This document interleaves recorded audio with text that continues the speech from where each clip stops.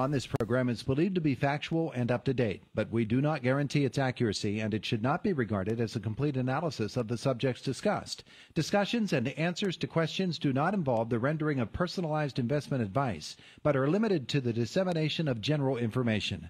A professional advisor should be consulted before implementing any of the options presented. Encompass More Asset Management is registered as an investment advisor with the SEC and only transacts business in states where it is properly registered or is excluded or exempted from registration requirements. Registration with the SEC does not imply a certain level of skill or training.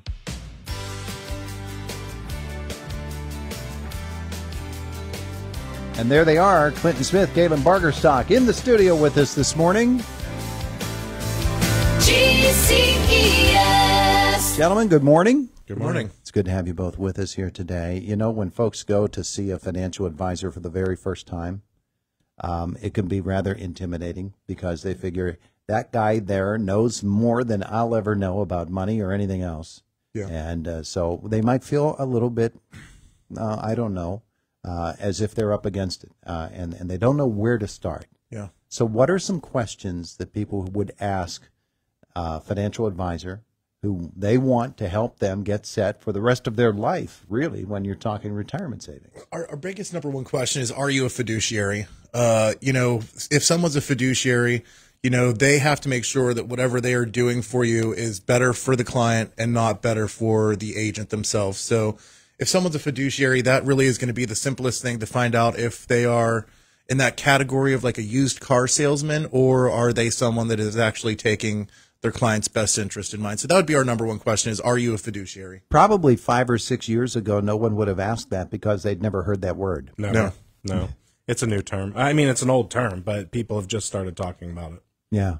Why did they start talking about it all I think because, people are, fiduciaries are telling people to make sure that you're talking to another fiduciary, because life insurance agents have come into the business and started selling rollovers, or what you would call it, rolling over 401ks, and not having the license of a fiduciary to actually be able to do securities, just to be able to handle the life insurance and let the life insurance company handle the IRA.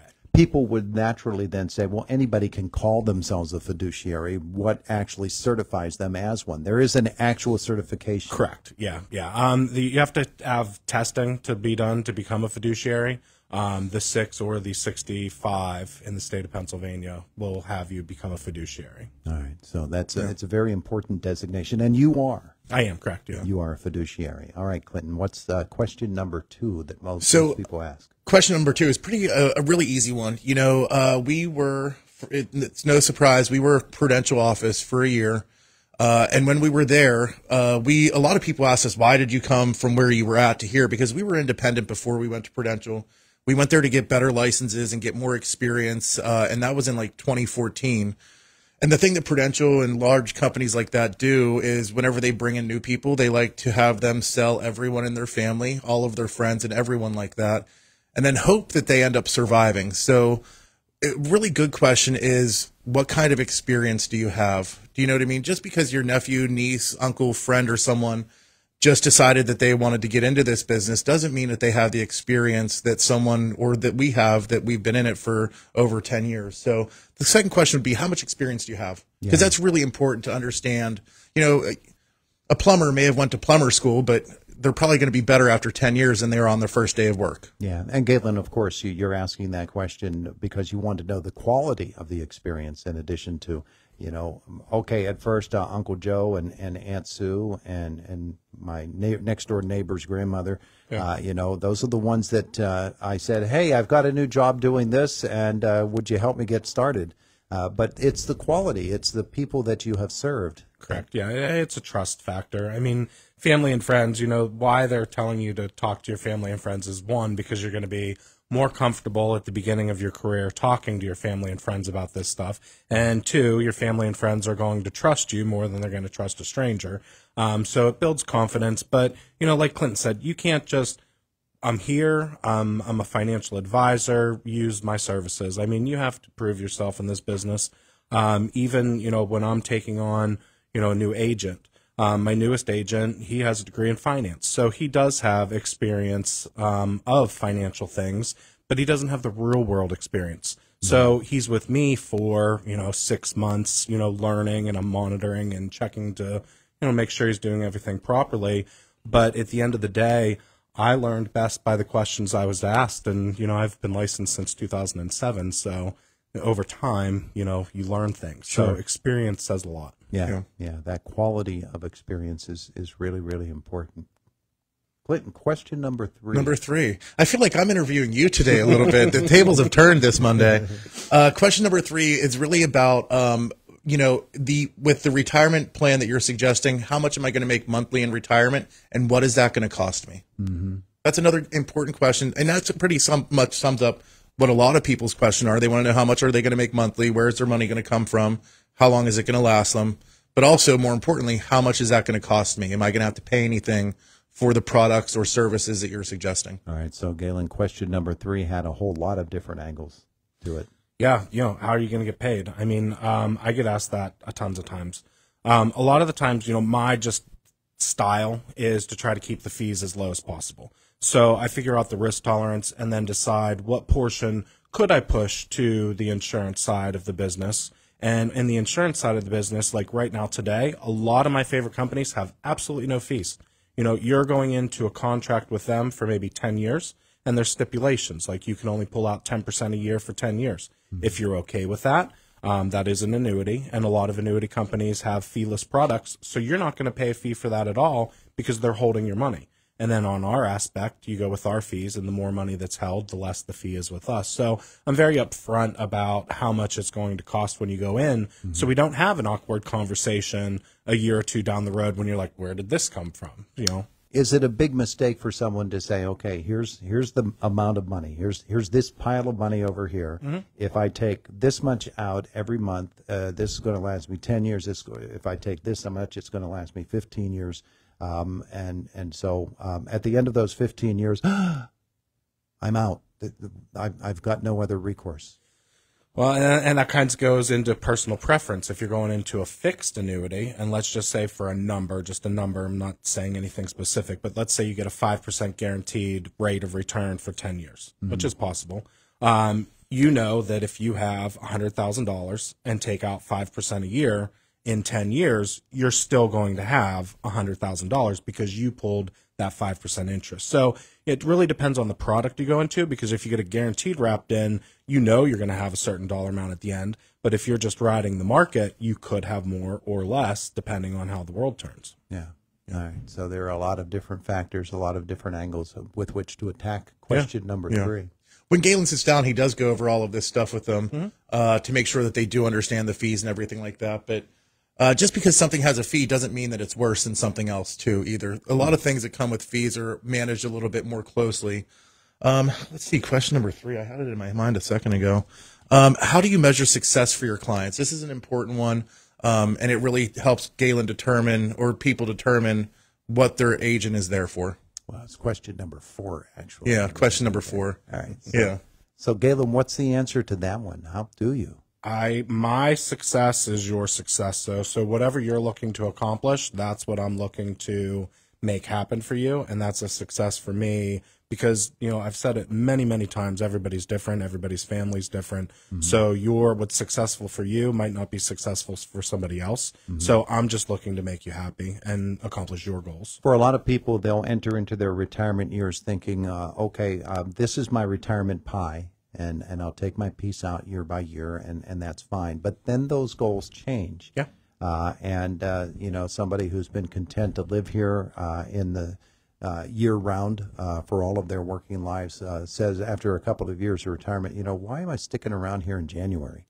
I want to go down south, and I want to live down south for part of the year and mm-hmm. then come back up here. So those goals change. Their costs change. And so their plan has to change and adapt to it, does it not? Correct. Yeah. I mean, it depends on if you're looking to move down south and buy or rent, because maybe you own up here and then you're selling your home and you're making a great profit down here and the rent's reasonable down there. So, it could be a trade-off every situation again, but, also take into consideration you're retired and what happens if your parents die.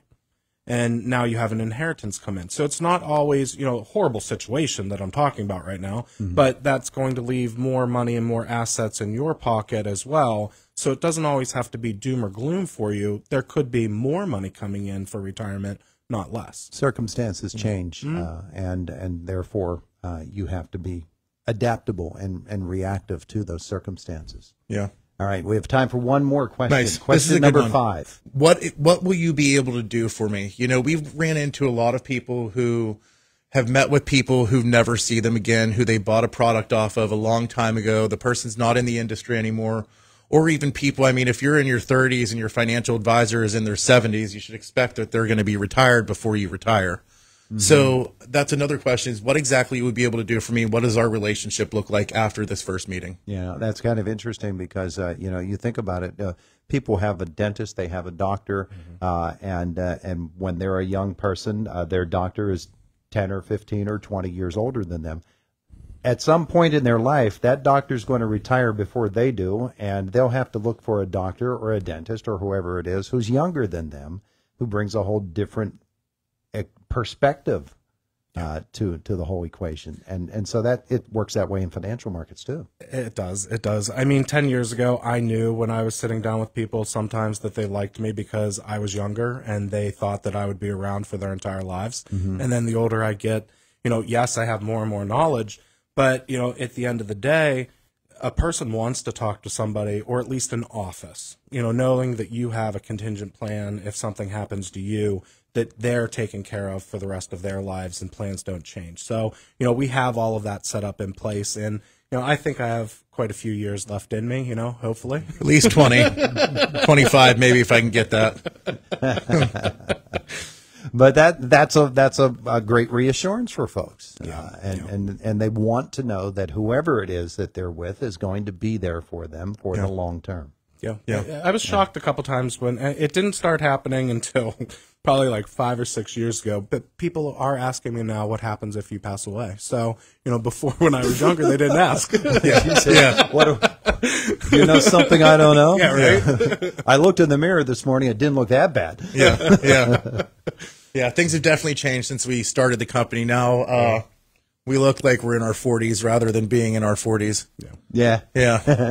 But that's okay. Yeah, it's all right. It's okay. It's a part of the whole process. But they do need to know that the company is going to be there for them.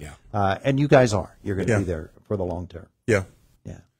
All right. So thank you so much. This is weird. Me interviewing you, kind of. Yeah. Well, you were just bouncing the questions off of me, and they were bouncing off of me and landing on Galen over there. But that's okay. I'll have to get an application while I'm here. Okay. Well, you're coming back later this week, right? Yeah, I'm sure. This is one of those weeks when we have a bunch of guests who are here early in the week who are going to be coming back later in the week, and you're one of them. Yeah. You're coming back for the United Way of Indiana County on Wednesday. Yeah. Tons of exciting stuff going on with the United Way right now. Cool. Yeah. Cool. All right. So all of that being the case, what do folks need to know about GCS and how they can get started with you guys and get rolling on their retirement plans? The most important thing to know is that yesterday was our marketing director, Shauna Jones's 41st birthday.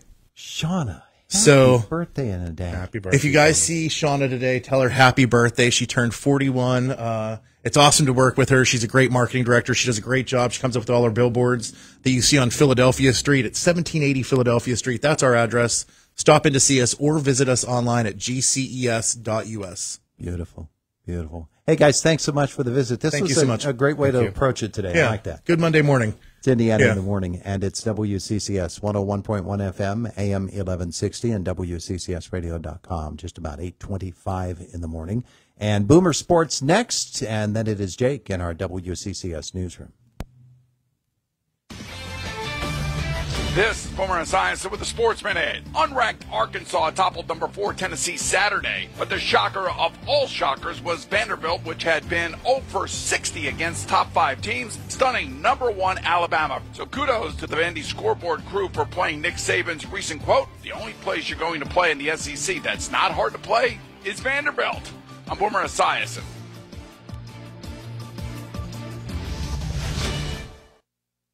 All right, when it comes to getting life insurance for your family, a lot of excuses can get in the way. But ask yourself this. If something were to happen to me, who would pay the mortgage, the kids' education, and the other bills? Then forget the excuses and check out Ethos Life, the online, easy way to get life insurance in 10 minutes. Ethos has rates that you can afford, like a $500,000 policy for a 40-year-old male starting at $1 a day or $30 a month with a few health questions and no medical exam. Get your free quote right now at checkethos.com. That's checkethos.com. Not available in all states. Rates do vary. Autumn is in the air, and like the leaves, prices are falling at Harbor Freight's parking lot sale this weekend. We've got tons of products on sale, like 3-ton jacks for under $100, 5,000-watt generators $250 off, plus dual bevel miter saws at nearly half the price of the competition. Whatever